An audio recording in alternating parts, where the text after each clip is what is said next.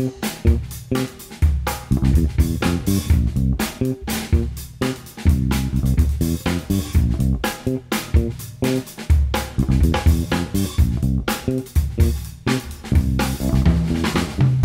everyone. Welcome back to the Dan Nessel Show. I'm your host, Dan Nessel. You all know that I love it when we explore creativity and curiosity on the show. It's something that I love to do. But what happens when you add a healthy dose of courage to the mix? Well, you might just get an engineer turned design thinker mom who sets out each and every day to connect with people, to create communities, and to provoke positivity and curiosity with her unique and certainly noticeable use of pipe cleaners. Well, we'll get to that shortly, but for now, I'm just so pleased to welcome a human-centered problem solver, a design thinker, a Lego serious play facilitator, a subject of a New Yorker documentary, and the creator of the Wearable Tracy pipe cleaner hat, the lovely Lee Kim. Hi, Dan. How are you? Good. So happy to be here, finally. No, it's good to see you. It's really good to see you. And we've been talking about this for a while. I'm so glad that Brandon Wetstein introduced me to you. It was fascinating talking to him about Lego and about just the way that, creating these kind of visual metaphors that help you to be creative, but also help people to organize their thoughts or organize their teams or, just generally speaking, get to the heart of, I guess, what is part of design thinking. And, when he mentioned you, I thought, yeah, bring it on. I'd love to talk to more Lego people. But little did I know when you first appeared on my screen, and, it's kind of a shame that we're not doing video for this, but when you first appeared on my screen, there you are with this kind of 2 foot tall pipe cleaner hat. And honestly, I wasn't really prepared for it because Brandon didn't tell me the story. And, I kind of scanned over some of the materials he sent me. But when I first met you and you were wearing what I learned is called the Wearable Tracy pipe cleaner hat, I was just like, what a brave soul. What a brave to walk around with that thing on your head. And then, after speaking to you, and we'll get to it in a minute, but it was really great to hear the story behind it. Now, here you are, we're a couple months later and we're actually recording and you've got another beautiful Wearable Tracy on your head. And just for the sake of our audience, I'm just going to describe it a little. It's yellow.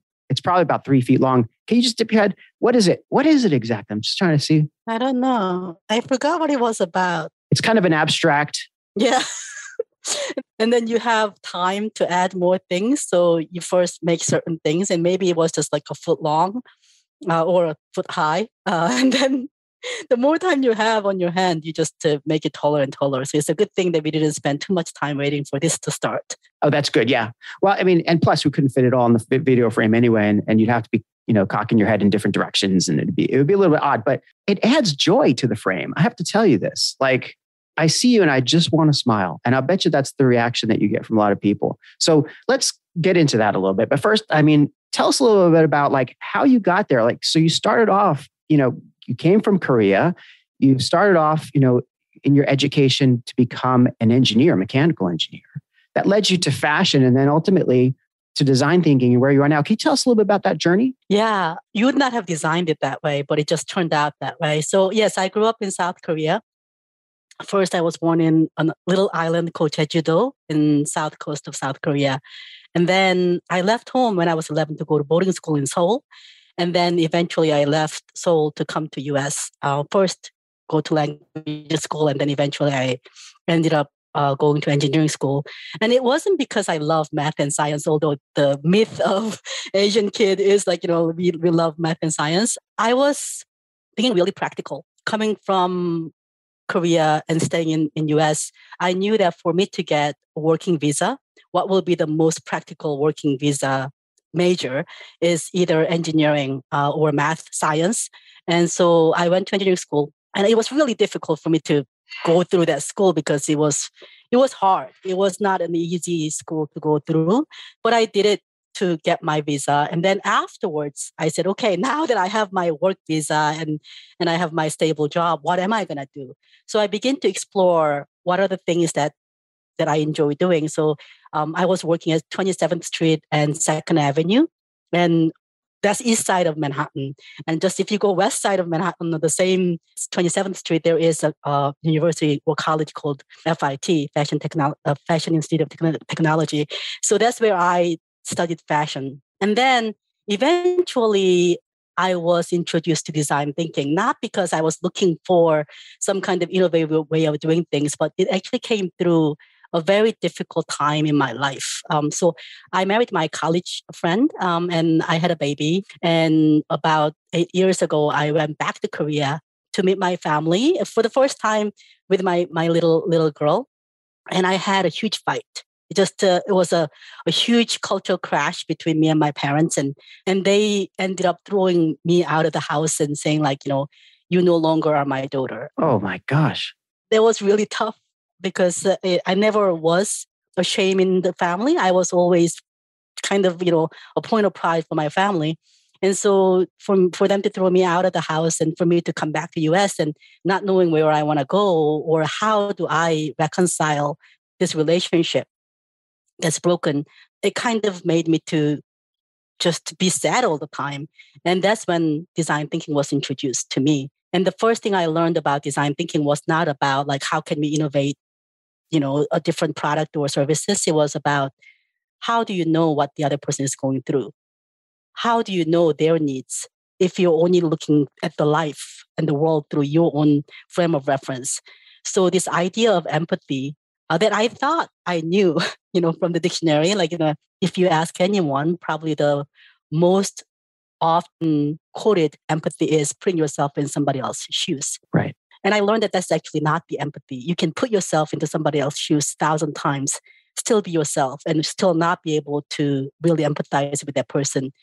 It is by attempting to be that person in their shoes, which is really hard because how could you be that person if you're not that person? But I think it starts with the curiosity. What is it like to be that person? And my question at that time was, what is it like to be my mother before she was my mother? And I began to imagine her life as a little girl after Korean War and as a young mother who didn't have much.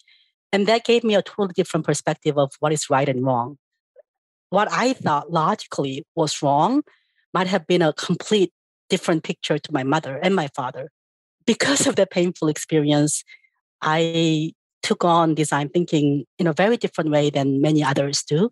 And I think because of that, because I had gone through that painful experience of reflecting on my frame of reference and my parents' frame of reference, I actually saw design thinking not as a process, but as a mindset and the way that we can actually approach relationship, the way that we can approach problem solving from the empathetic point of view, from very human level. So it's not very difficult for me to talk to a little child or to a person that I have no understanding of their background is, to be just to come in with like, I have no idea what you're going through, but can you please let me enter into your world and can you show me what it is like to be you? And I think that's very different than the way that I was educated through my engineering education or even my fashion design, because fashion design is a wonderful way of creative field, but I focus a lot more on myself, my inspiration and my creativity. Design thinking turns whole things around and really thinking about like, I'm not that important. I mean, first of all, thank you for sharing all of that, because when we first spoke, you left that little tidbit out about your family experience. I'm in an intermarriage myself with an Asian culture. And, my wife's Japanese. My listeners know this. And I've even told the story a couple times here where, my first meeting with my prospective father-in-law was not a good one. It was a real kind of deep dive into, as much as I understood Japanese culture at the time or thought I did, it was a real slap in the face about, or maybe a splash in the face of ice cold water, like, okay, wake up, because Japan is not a dream. This is reality. And you're hitting, this kind of cultural wall that you've read about, you've learned about, but nobody can really prepare you for this. And very fortunately, it didn't take very long for my wife and I to kind of work together as a team and turn everybody around. And we kind of had an ally on the inside. You need the inside man in the family. In this case, it was inside woman. My mother-in-law was very instrumental in kind of turning my father-in-law around. And it all's well that ends well, as they say. And I had I have a great relationship, I think, with my in-laws. You never can tell really, but I think I have a great relationship with them. But before we get into the whole design thinking, were you able to repair the relationship with your family? Yeah. So I went back to Korea, not with my whole family, but just myself. Mm-hmm. And I apologized to my parents for not even attempting to understand where they're coming from. And many people ask me, did they apologize to you? And I said, that's not important. I didn't go there to reconcile, to get their apology from them. It was for me to show them, this is how I looked at your life. And now I'm looking at it in this way. And there might be some things that I will still not understand, and I probably will never understand. But at least now I'm trying to see where you are and how you got there.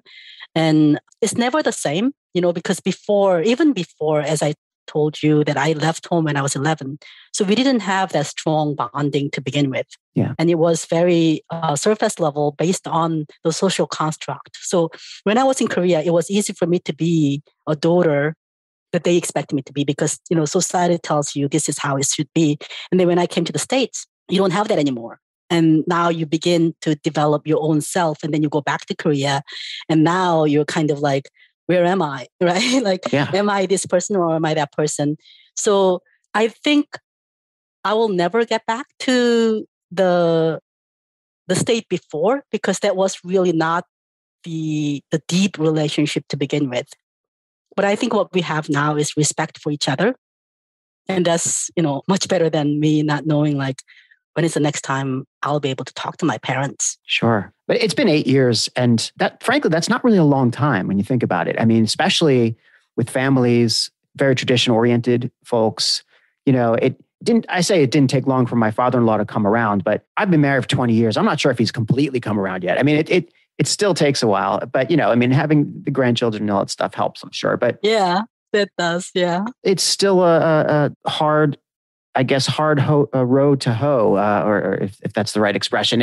You got to work at it and plant the seeds, and hopefully wait time, and the goodwill that you plant will come back and grow.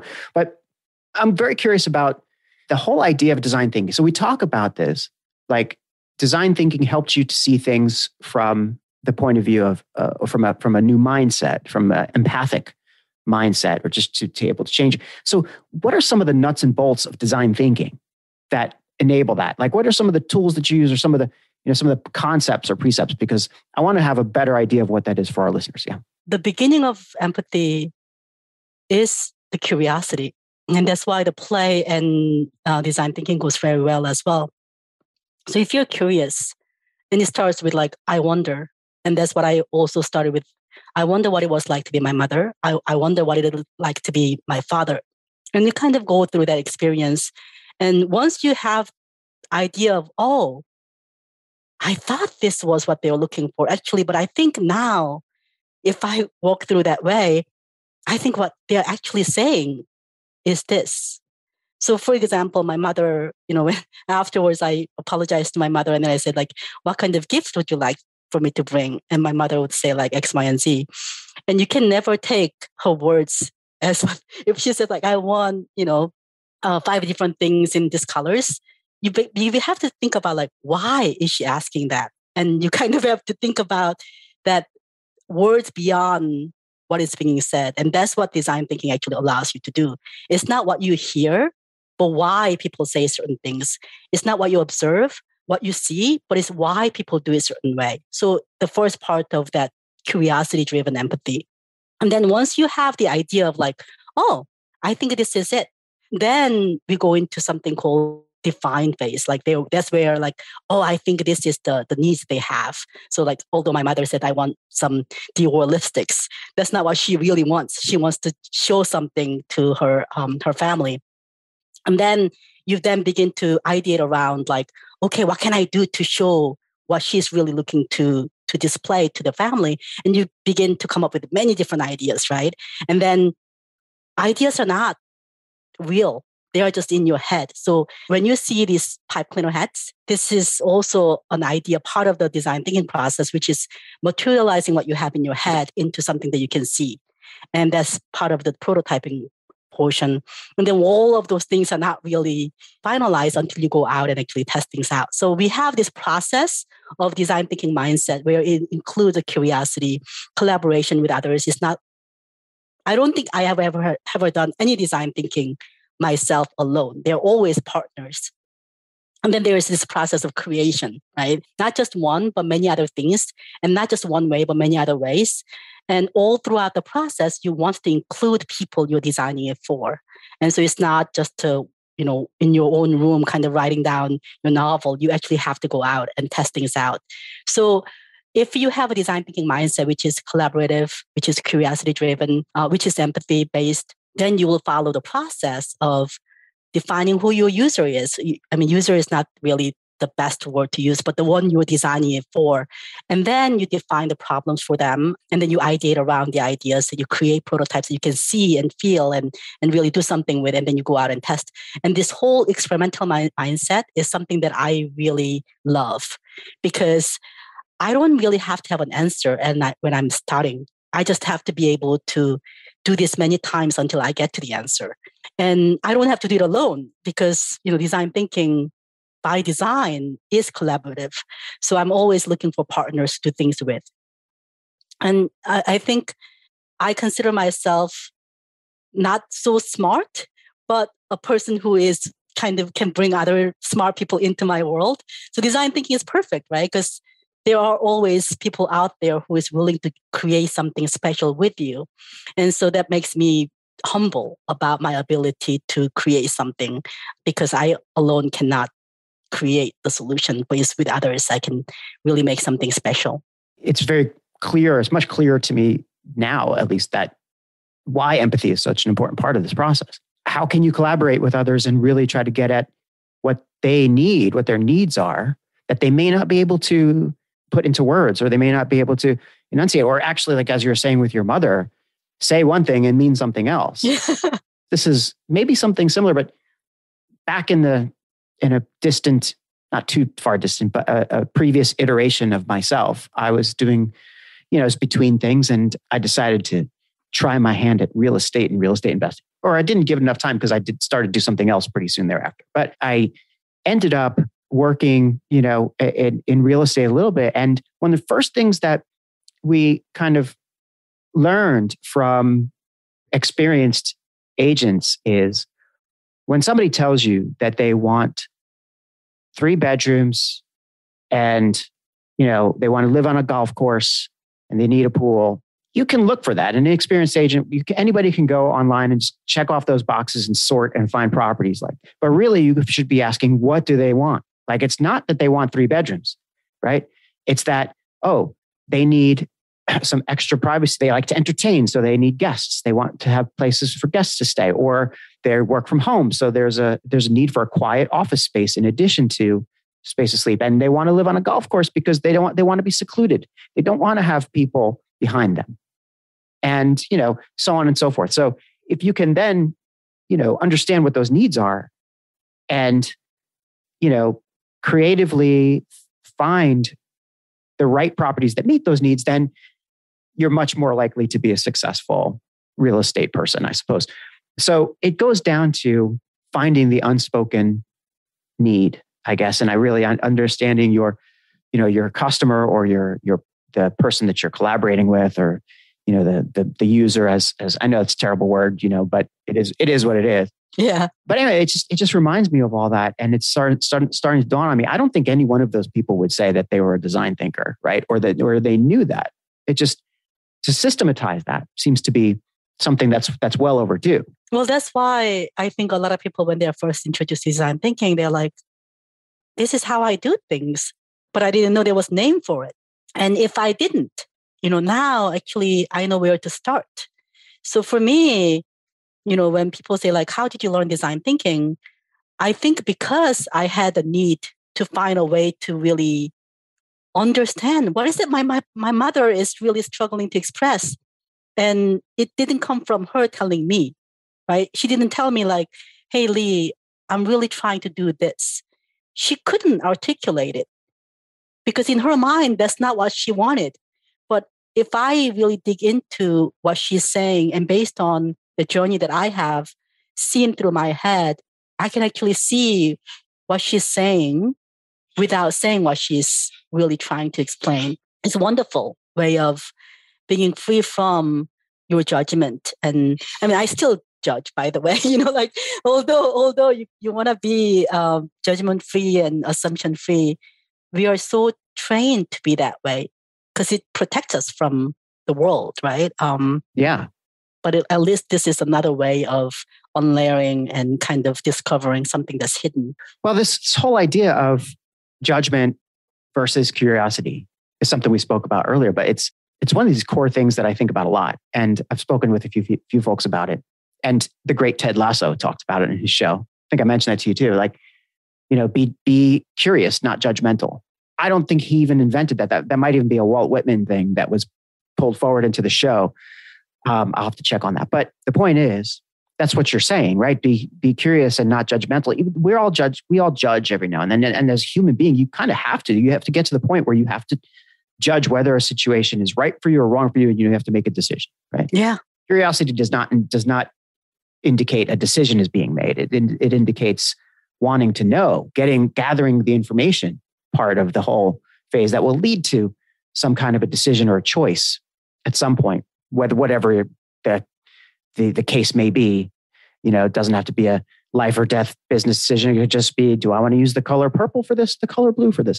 You start off with curiosity and you'll get there. What I'm curious about and why I really have been relishing this conversation so far, but also looking forward to it for weeks, is you are a walking magnet for curiosity.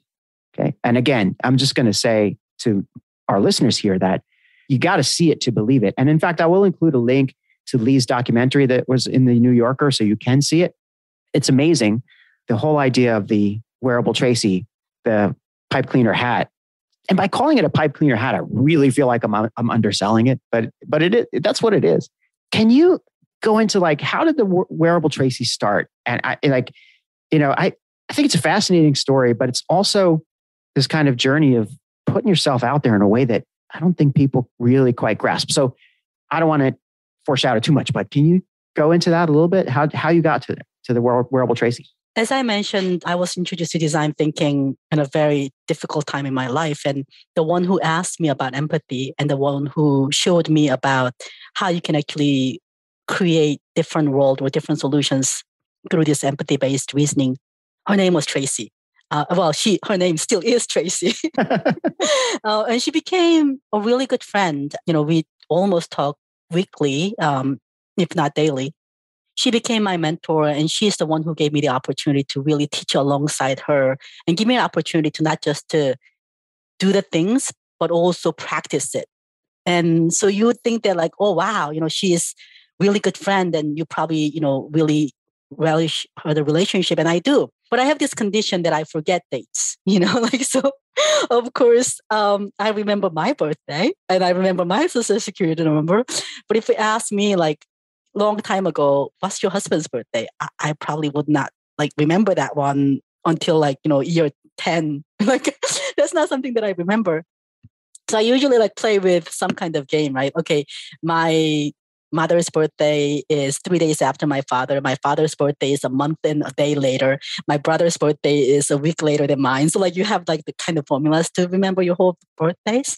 And Tracy's birthday, I forgot. So it was May 20th of 2017. So now the whole world knows Tracy's birthday. And I forgot her birthday. And it was Saturday morning. So I live in the Bronx and I was going to a workshop in Dumbo in Brooklyn. And I got a Facebook notification. No matter whether you put your friend's birthday or not, if you're Facebook friends, Facebook will let you know it's your friend's birthday and you should celebrate. And I have gotten this kind of notification from many others. But for some reason, for this particular day, it really bothered me that it was notification from a technology that's making me to celebrate. And I didn't want to just send her, happy birthday, Tracy. I'm really happy. I hope you enjoy your day. she was more than that, right? She deserved more than that. So I thought about like, what is something that she and I share together? What's the common language that we share together? And pipe cleaner, although I've never used it in Korea when I was growing up, pipe cleaner is something that we always use in our design thinking workshop. So it's something that she and I both knows. If I pull out a pipe cleaner, she will know exactly what I meant by it. We're going to create something.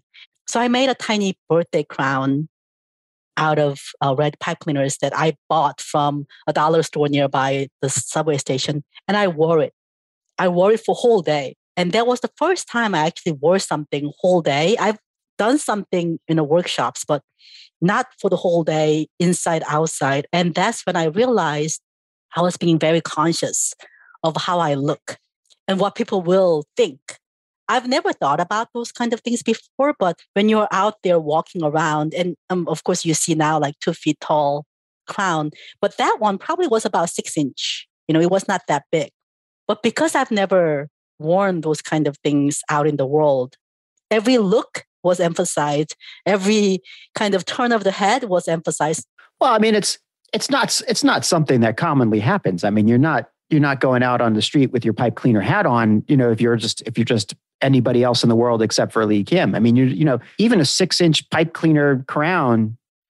I mean, I can imagine this kind of self-consciousness you must feel when you kind of put that on, and go out there when nobody else is doing it, right? Yeah. It's a certain kind of, I don't know what you want to call it. It's a certain kind of bravery or courage or, chutzpah or whatever. There's a whole lot of words that can probably describe that. But anyway, sorry, I didn't mean to interrupt. Go ahead. So. No, whatever the reason was, I thought that was the day that really made me think about how people look at me and how I look at others as well, because, as a reflection.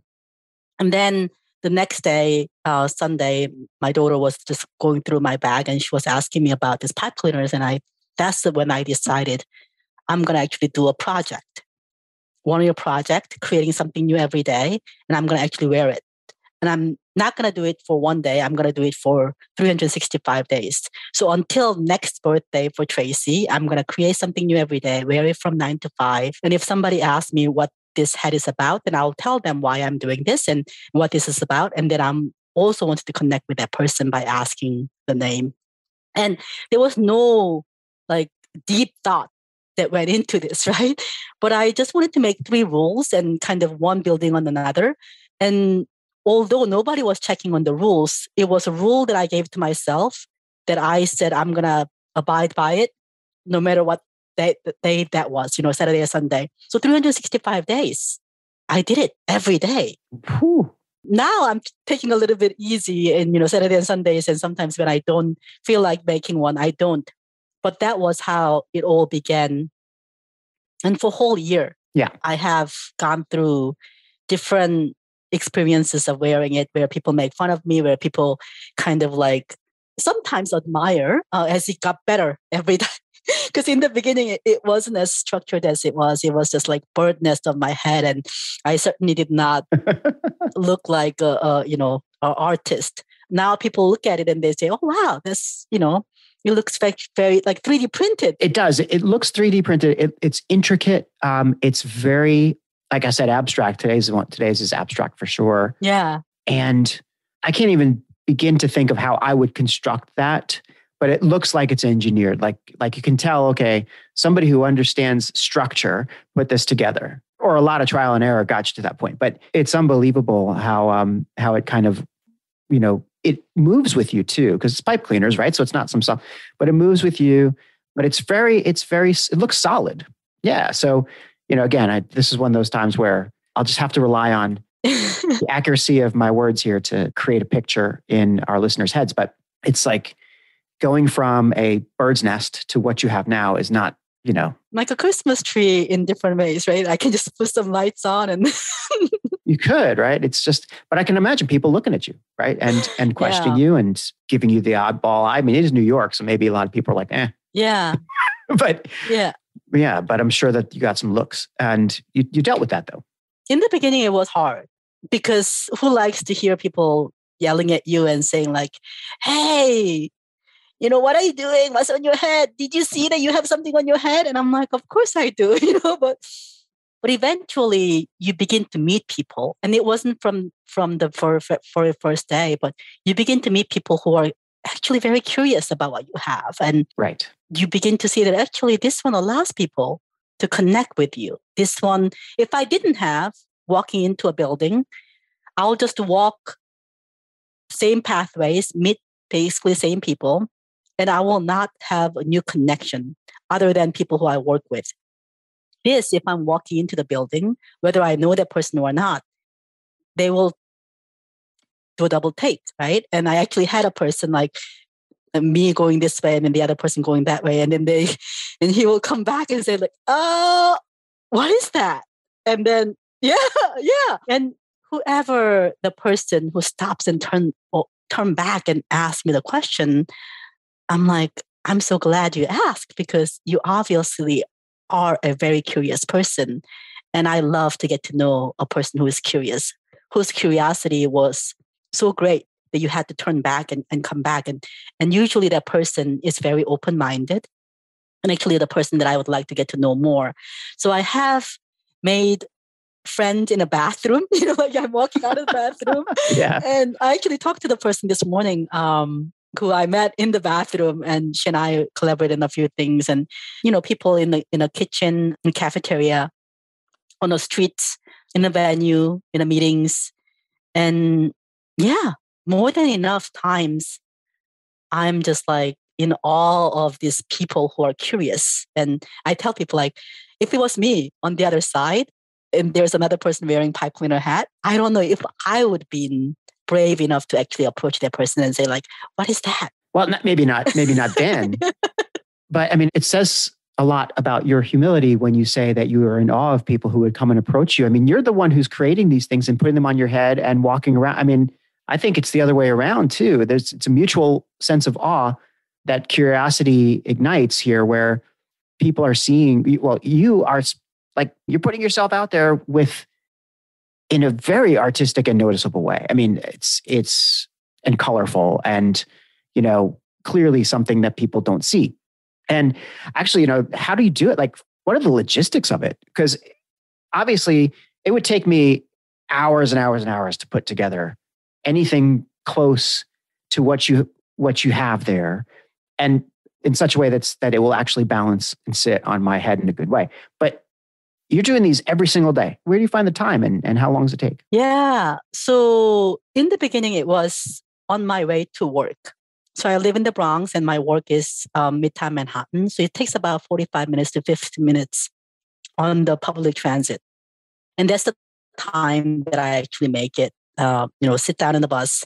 I live at the end of the bus line and I live also at the end of the subway line. So that gives me a good chance for me to get a seat. And then as soon as I sit down, or actually as I'm walking down to the subway stations, I can actually do it on the run, on the walk.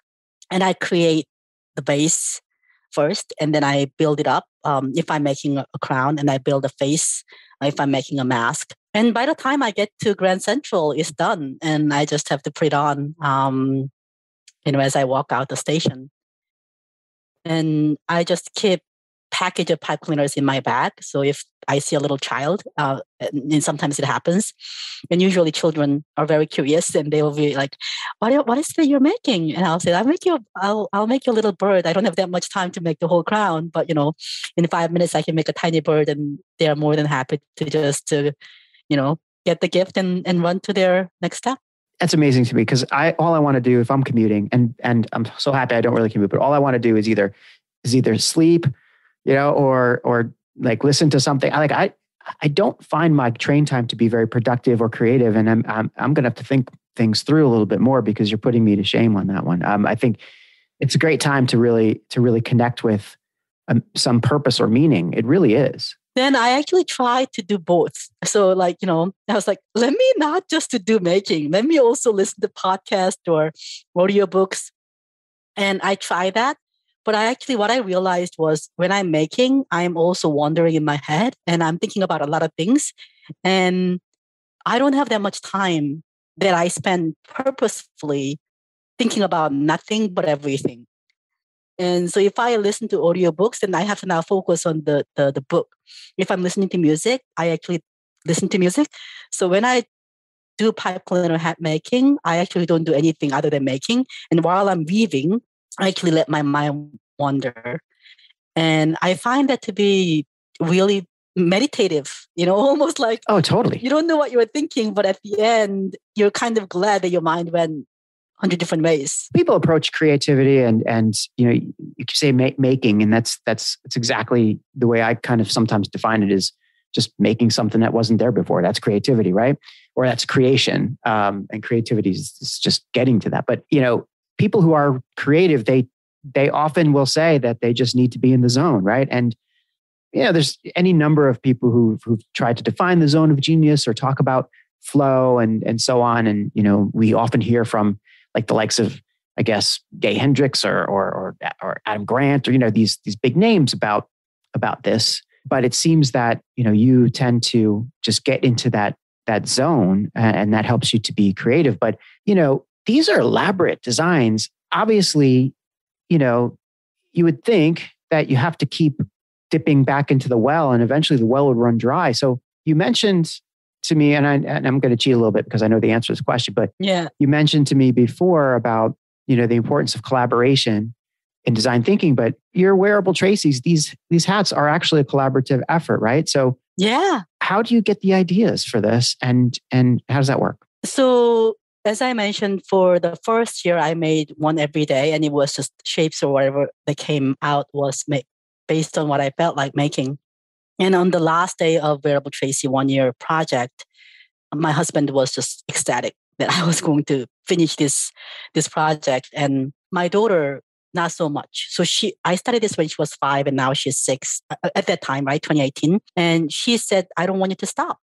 And so I made a deal with her. I said, okay, I'm going to continue in one condition, that you become my inspiration, that you draw, and based on your drawing, I'll take your inspiration and then I'll make it. So it's not going to be a replica of what you're drawing, but the shapes will be inspired by what you draw. She took on the challenge, almost immediately, and she began to draw each day. And sometimes she doesn't want to draw. And that's okay, because other times she drew like 5 pages. So based on her drawing, I'll make things. And then oftentimes when I walk out with her, people will be like, oh, did your daughter make that? And then she will say, no, but I inspired. Yeah. And I think that is just for me, that's wonderful to hear, because I want my daughter to grow up, not just making things, but also know the power that she has in inspiring others. Although she was only 6 and now she's 9, every day she creates things. Mm-hmm. And then every day her creation inspires me to make things. And sometimes, as I did in the beginning of pandemic, I stopped making it. I was like, I'm not traveling to work. I don't have subway ride, 45 minutes. I'm not going to make it. And it was Hannah, again, kind of pushing me and say like, Mommy, why aren't you making it? I'm holding my end of the bargain. I'm drawing every day, and you're not doing your part of the bargain. And so I was like, you're right. I have to. And so, there's no other reason other than she and I decide to make it together, and she pushing me forward with it. And then seeing that like actually my making it is not just for myself anymore, mm-hmm. although sometimes it makes others uncomfortable and it makes me uncomfortable. Many other times it actually brings the smile that you mentioned and the feeling of joy in others as well. So, the partnership definitely pushed me when I didn't want to do it, or sometimes reminds me that there is better things out there if you just continue on the journey. I can't underestimate or undervalue that inspiration piece, but it's also the motivation, right? I mean, the whole idea of collaboration always appealed to me just simply because you're accountable to somebody else. And if you drop the ball, then, it's easy to forgive yourself or just to pretend like it didn't happen and make up excuses. But if you have somebody else there who's counting on you to do these great things, you're going to do them, and you're going to keep doing them. And you've been doing them now for 4 years. Yeah. Yeah. I mean, that's a lot of pipe cleaners and a lot of designs. Yeah. And yet you seem to still keep it fresh. Is your daughter still drawing every day or almost every day, and you're still doing it? Yeah. Yep. She has number of sketchbooks that's filled with drawings, and much better artist than myself. But yeah, I'm happy that she continues to, find her way of doing creations and inspiring me. It's amazing to me because you also have a day job. I mean, it's not like you're just some person who decided to bring joy to the world of pipe cleaners. I mean, although that would not be a terrible mission, we haven't gotten into what you think your real purpose is. But I mean, it seems to me though that bringing happiness and joy and kind of curiosity is part of it. Now, have you thought about that before? Like, have you figured out what your purpose is at this point? No. Still working toward it? Yeah, I don't think I think about the big things. But I have been thinking a lot about how lucky I am. I was actually talking to my husband yesterday.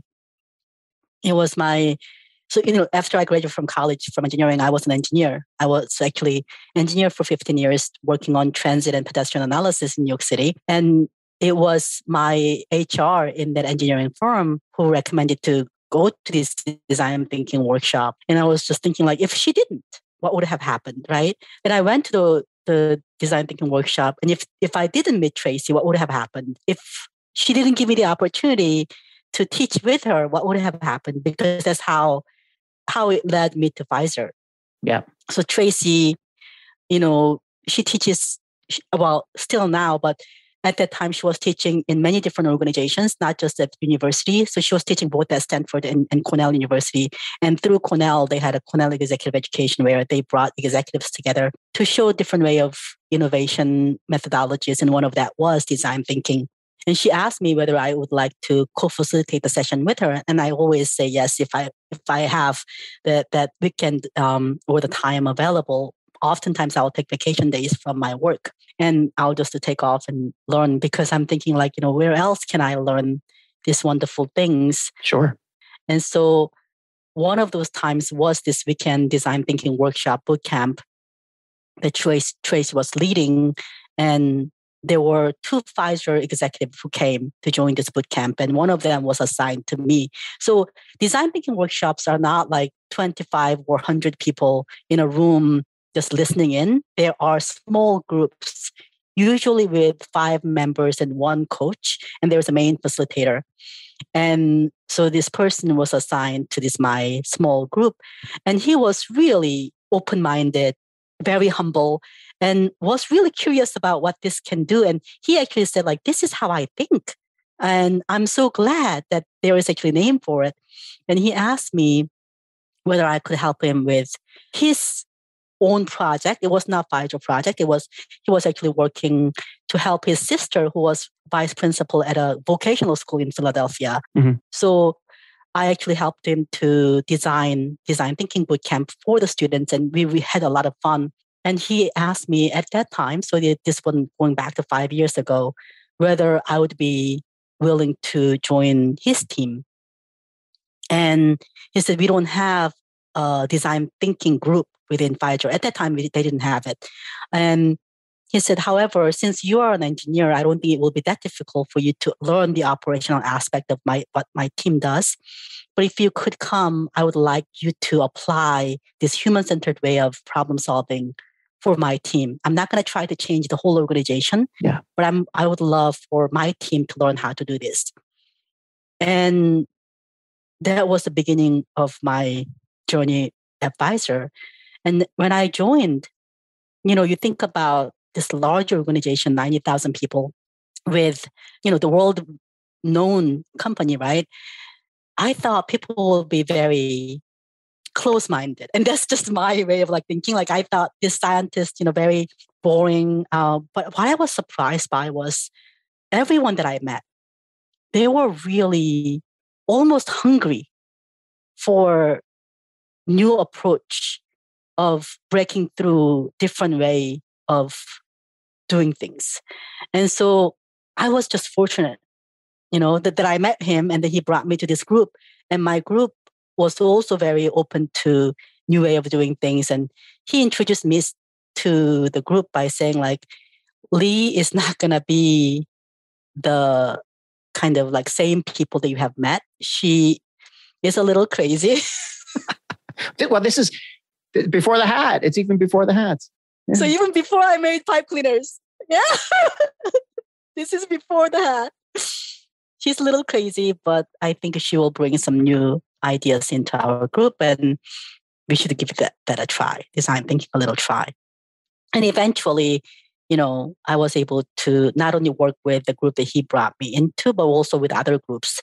And as I go through the corporate world, what I see is always like, how can I add value to the team that I meet, the people that I meet? And is there anything that we can do together? I'm always looking for a way to like, can we do something together? Can we push some ways of doing things together? Yeah, so I've been thinking a lot about like how lucky I am to have been assigned to a person who was open-minded, right? And then who was open enough to bring me to the company that does not have this kind of practice at that time, at least from his group. And all along the way, even after, so he retired after a couple of years, and my new manager was also very open-minded. And like thinking back to those times, I've been with Pfizer for now almost 5 years, and like, how did I get so lucky? How did I get so lucky with meeting these wonderful people, giving these opportunities and being able to do amazing things? And yeah, I don't think I could have designed that. No, I mean, it doesn't sound like it's something that happens by design, but it's, you hear this again and again from people who kind of, find their path and are enjoying themselves as, I either just fell into this, or an opportunity came up, or I met this person, which then opened up this door. But that's the way of things, isn't it? I mean, some people I'm sure can plan out the way that their careers go, the way that their whole, if you own a company to some degree, or if you're, an entrepreneur to some degree, you do need to plan out how you want your company to grow, but you're not going to be able to plan some of the most important things that happen in your life, which is really serendipity, right? And the value of those serendipitous meetings, of those chance encounters that aren't really necessarily, they're not exactly chance, because you're statistically you're going to be more likely to meet people who are going to be able to help you, or be of like-mindedness. If you're all attending a conference that's about the same topic, then you already have something in common, right? That's the power of that of your kind of immediate network. But still, those encounters that you have, it's almost atomic, where the molecules are bouncing into each other, the electrons are smacking each other, and you're generating energy. That's what it's like. You're going to hit another electron, and, you're going to make energy together. And, where those come from is it's a philosophical question, I suppose. But those serendipities, I think, is such an important part. And I think that you're kind of, proving the point here, is that curiosity is a fundamental requirement or a prerequisite to really be able to see and take advantage of serendipity. I don't know what order it comes in, though.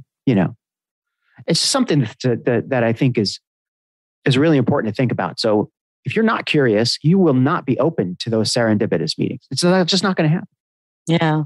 And that's also one of the reasons why, the pandemic sucks, because you're missing out on so many of those chance encounters. I mean, we're very fortunate. We have this, we have Zoom, we have these things where, like Brandon, for example, Brandon Wettstein, who introduced us, that's a connection to a connection. Were it not for, if I'd go back far enough, were it not for me rethinking my entire kind of future and joining a specific networking group a couple of years back, I would never have met Brandon.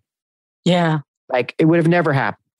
I would have never learned about, or at least maybe it would have, you never know, but I wouldn't have learned about Lego Serious Play. I wouldn't have been as fascinated with the idea of visual metaphor. And then, like, of course, Brandon introduced me to you, and the first time I see him, like, okay, Lee is a walking visual metaphor. Like, what is that going on there? And, the curiosity just is like, it's on fire. Yeah. So I don't know. I'm talking too much, but I think you get the idea that curiosity is super powerful. Yeah. And what you're accomplishing, what you're doing, it's not about luck. It's more about the energy that you give off. It's about that inspiring curiosity, which I think attracts luck, if you will, right? Like you're a luck attractor in some ways. Maybe I don't know. Maybe that would be the title of the episode: Luck Attractor. Good. I'm glad I'm a luck attractor. I think you are. I mean, I get the feeling super positive, definitely positivity.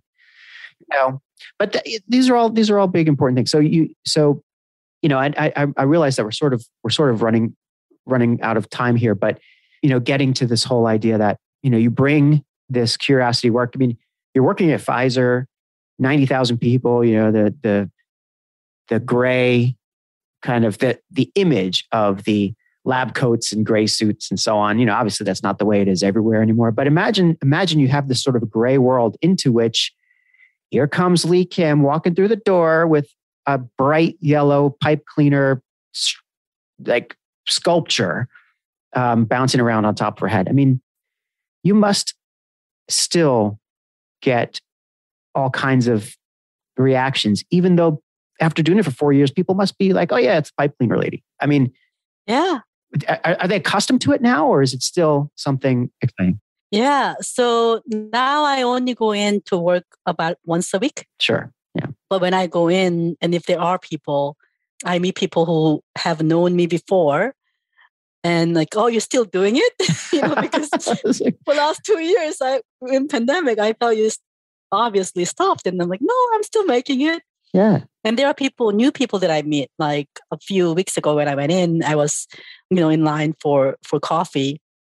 And I was wearing green one. And the person was like, wow, what is that? And I told him, and I said, do you want one? And he was like, oh, my wife would love it. And so like you're also giving it to family and friends and, but you do get to understand the world is bigger than your connections. The world is bigger than your email list. And I think you're right. I think the way that I create probably the energy that I give out is not by just me wearing it in my room. It's actually putting myself out there and then say like, I'm here. I don't know how to find you, but you obviously can see me. So come talk to me, because I don't know how to find a curious person, open person, a luck generator person, whatever that might be. But a luck attractor. Yeah, a luck attractor. A luck generator too, maybe.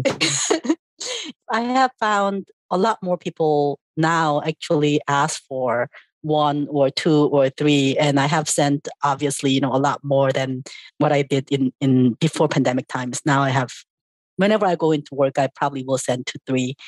Because now I go to like different communities and, I meet other people, virtual communities. And if people are interested in getting one, I will just send me your snail mail address and I'll send you one. What is it going to be in my room? Nothing, just pipe cleaner heads. But in your house, maybe it will bring some joy. Well, you heard it here, folks. You can send your address to Lee, and then, you get a beautiful wearable Tracy. And I mean, obviously, I'm hoping to get 1 or 2 of my own. I have 2 daughters. My daughters won't wear them, but I mean, it's still. I want to encourage that. I would love for them to wear them. I'd love for people to wear them out and just see what happens. It takes a certain I think mindset, like you said, to put yourself out there and be brave and be courageous.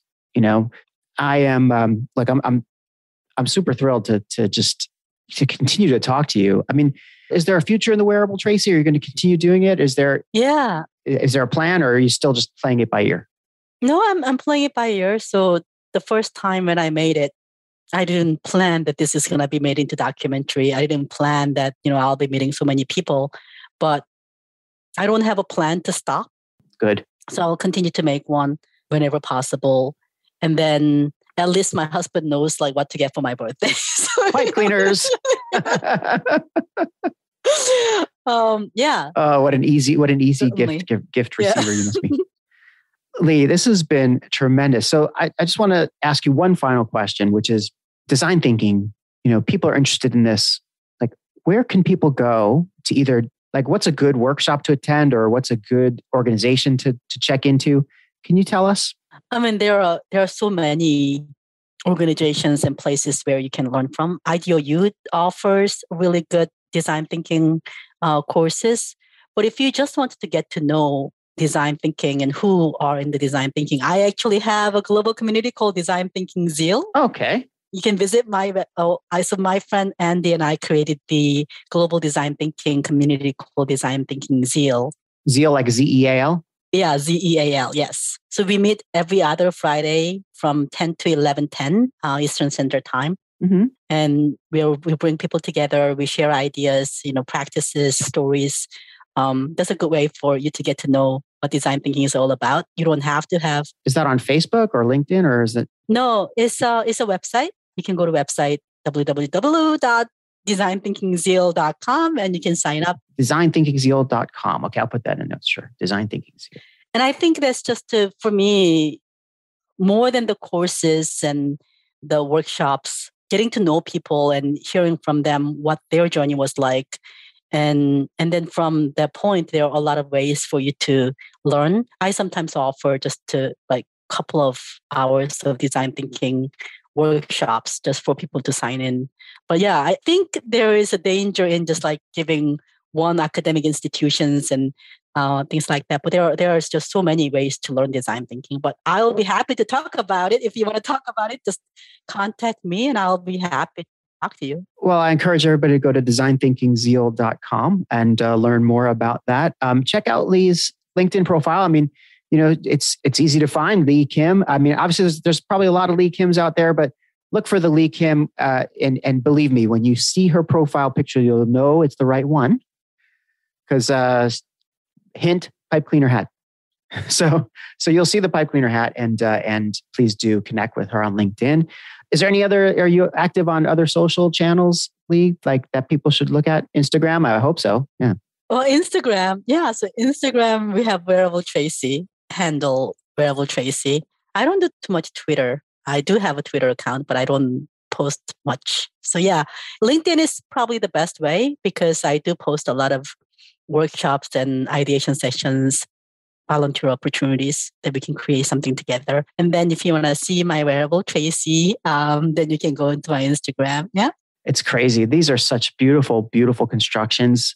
I don't even want to call them hats. I mean, I'd called them hats many times, but because they're on your head, but they're really like objet. I don't know what else to call them. They're just gorgeous to look at. Look, Lee, this has been a tremendous pleasure. I'm so happy that we spoke. Yeah.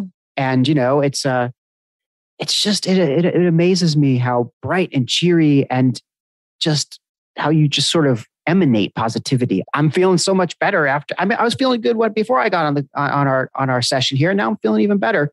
I highly recommend everybody just to check Lee out. And beyond that, I just wish you the very best. And I reserve the right to bring you back again because we have a lot more to talk about. Yeah, of course. Yeah, thank you so much for having this conversation. It always is a pleasure to share my stories and hear some of yours. Thank you so much.